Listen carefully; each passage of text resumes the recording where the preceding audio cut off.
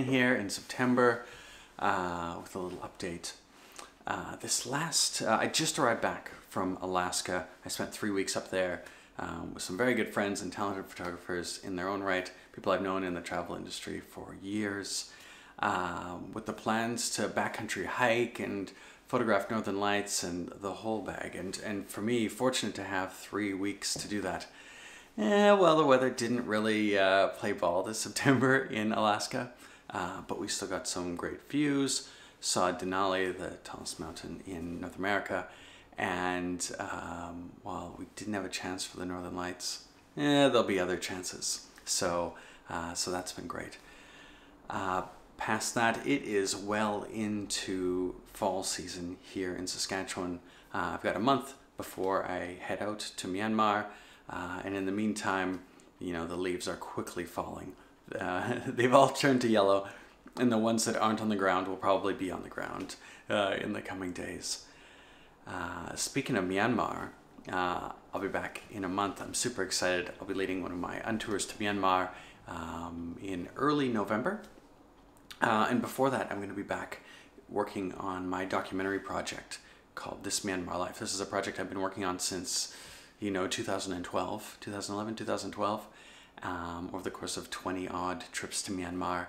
And I'm going to go back and find some of the people that I've spoken with over the years and seeing how their lives have changed as the country has changed and shifted, politically, economically, culturally, these sorts of things. It's some of my favorite work to do, and so I'm super excited to get back on the ground for that kind of stuff. On the Myanmar tip, I've just announced, I know for a lot of people, they're planning well in advance their trips and things like that. So I've announced my 2 trips for the UnTour to Myanmar in 2020.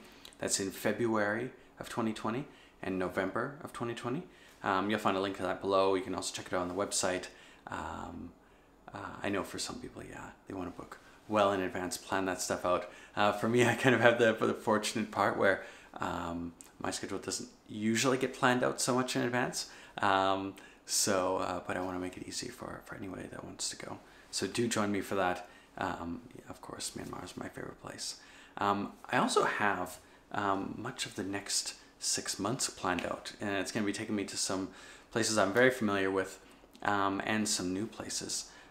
So I'm excited to tell a little bit more about that, but I will be back. I'm planning on being back in Chiang Mai in northern Thailand in December and into the new year, before I head to Ukraine and Chernobyl in early January. If you want to photograph Chernobyl with me in the wintertime, you can find some information on that in the link below.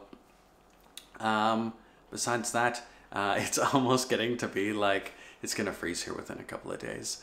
I'm sure we'll get the first bits of snow, as at least here in Saskatchewan, there isn't much of a gap between summer and winter.